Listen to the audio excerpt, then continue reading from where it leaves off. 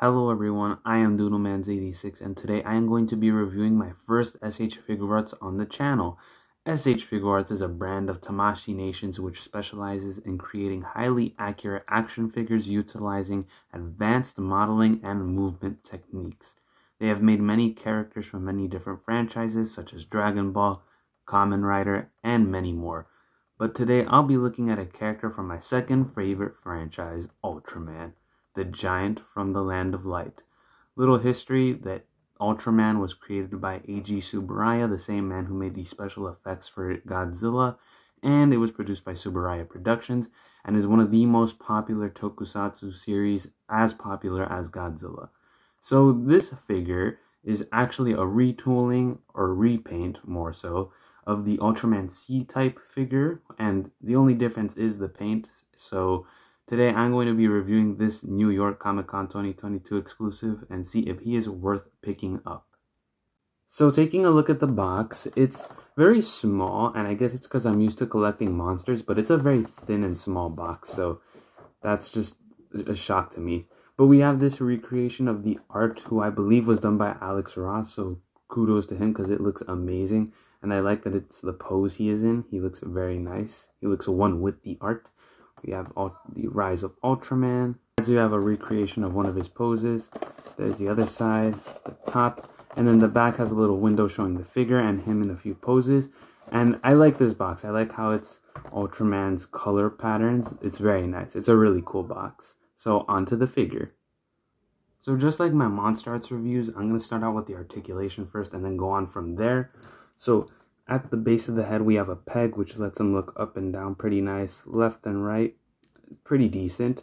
And due to Ultraman's design, they utilized a system here where the back of the fin goes into the neck, which allows for a natural look, which I think looks very nice and is very well done.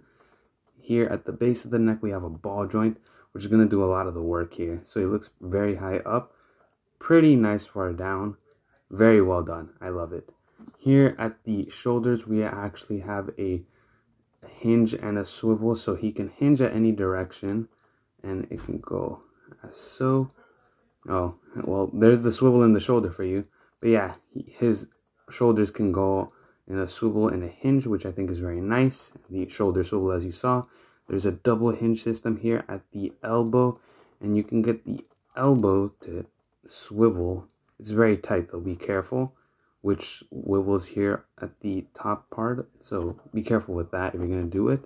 There is also swivel and hinge here at the wrist, so hinge in one direction, goes a full 360 swivel. Very well done. Here at the upper chest, we have a ball joint, which does pretty far nice, forward and back, left and right, also pretty good, but you're going to get a lot of it from in the waist, which is also on a ball joint, and it's going to be doing a lot of the work for you there, as you can see. And the same system with the fins is utilized here, but as you can see, it doesn't go into the body. It's just separate, so there is that. The hips have a hinge, and they can go back and forth, which is very nice. Very tight thigh swivel, but it still moves slightly. If you were to heat dry it up, I think it can move a lot better. We have a double hinge at the knees, which is actually on a ball joint, which I didn't find out until I popped his leg off. So it is on a ball joint, but it's more so a double hinge. That's mainly what it is utilized for. And then here at the ankles, we have the hinge and the swivel. Nice pivot, as you can see. And then here we have a hinge at the toe. So overall, I really like Ultraman's articulation. It lets him pull off some very nice poses. Very sweet, creative, and very flexible poses, so I think they did a very good job with Ultraman's articulation. I love it. This is basically a reissue of the C-type suit with a new coat of paint, so I don't know if there's any differences between that figure and this one, if it's just the paint or if there's something else, but I assume it is just the paint.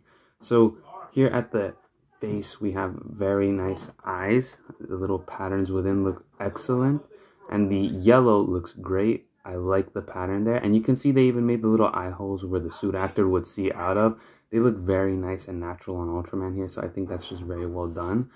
And then we have the fin, which looks great, and the mask, and the ears, and they even have the switch in there, which is very nice. And the silver they used is a silver metallic, and there's a few hints of blue, as you can see, in the body to replicate his appearance in the comics, to make it like blue shading in the Marvel comics. So I think they did a very great job with that. And we have some dark spots in between the pecs here and then at the knees. So I don't know what's with those spots, but they do look nice. So you have that as well. And I love the patterns here with the red. They did it very cleanly. It looks very nice with the red and silver contrasting each other. It looks great. And the metallic color they used is very shiny. It is very good looking. The sculpt is very nice. His huge upper chest. The color timer looks great. Nice and blue. I like how they did that. It looks so lifelike. And I like how the red looks like flesh, almost like a suit. I think they did a great job with that. Here we have some more of the dark spots. Some wrinkles in the hands. Looking very great. The back fin. Very nice. And I like how it curves a little to replicate the suit. We have ultra butt cheeks here. And we have his legs, and he did a little dive there, as you can see. Very smooth skin, very nice. We have his feet, which look great. And yeah, very flat feet here. So overall, I really like Ultraman's sculpt and paint. I think they did a great job with it. He looks fantastic. Looking very nice, Ultraman. Very nice looking Ultraman. He does come with some accessories. He comes with 2 pairs of hands and an alternate color timer. So we get a pair of chopping hands, and you can see they also feature the same blue shading, so they didn't just reissue these as well without it. Look very nice. Then we have some hands with some splayed out fingers, so here they are. They look very nice. They also kind of have the wrinkles, which I think looks great. You can see they look very nice. I assume these hands are for specific scene or pose he does in the comics, but I don't know because I haven't read the comics. And then here we have the alternate color timer, which is just the red one when he is in low energy form. So I'll show you all how to switch it out right now. So Ultraman's color timer is basically plugged in there. So you just gotta take it out, pull it out, be very careful like that. And make sure you have a sort of safe spot for it, because if you lose it, it's gone forever because it is very tiny. So you can see that the color, or the, how do I say this, the unsculpted part down here is basically what you put at the bottom. And if I can just put it in there correctly. And yeah, that is basically how you want to put it in. It has a very nice sculpted paint. It looks great. So grab it around the base of the color timer, which is the little silver ring. And I know I skipped a scene, but that is because I am, well, every review I do, I'm hunched over the desk, so yeah. But you get the idea. That's basically how you take it out and put it in. And to replace the hand parts, you just want to safely take out the hand that is currently on, and you just want to put in the new one the same way. I find this annoying, where the swivel basically makes the joint go forward or back. Very annoying. It's even worse when you're hunched over a desk. But there you go. That is how you put the hands apart on. And yeah, it looks very nice. Overall, pretty great accessories. I love them.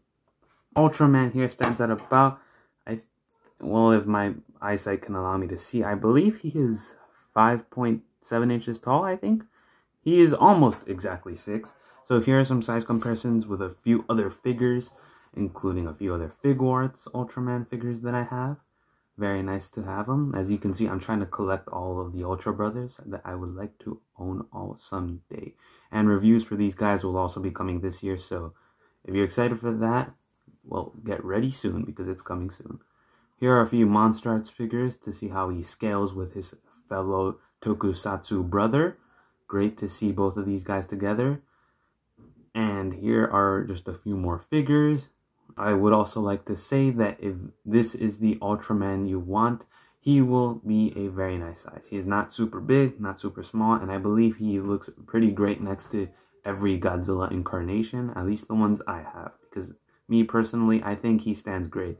I think his great size is if he stands at least a little bit above Godzilla's shoulder, or same size as him. So yeah, not too big, not too small. He's a pretty great size.